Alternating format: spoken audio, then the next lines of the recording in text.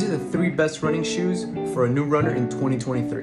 Your first shoe is going to be the Hoka Mach 5. Now this is going to be an everyday shoe. It's a cushioned road shoe that's light and explosive. Your next shoe is going to be the Asics Glide 3.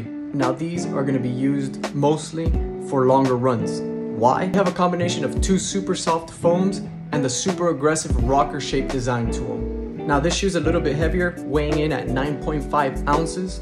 Overall, the Asics Glide 3 is going to be super durable, so it'll help you out on these long runs. Last but not least, we have the Nike Vaporfly 3. Now this is going to be your marathon shoe or your race day shoe. Why? The Zoom X foam technology. This shoe delivers top of the line energy return. This shoe is also equipped with a high-tech carbon fiber plate, allowing runners to reach their maximum potential, shooting for their PRs. All in all, this shoe, super stable, super durable, super high return. Look into these shoes for your next run.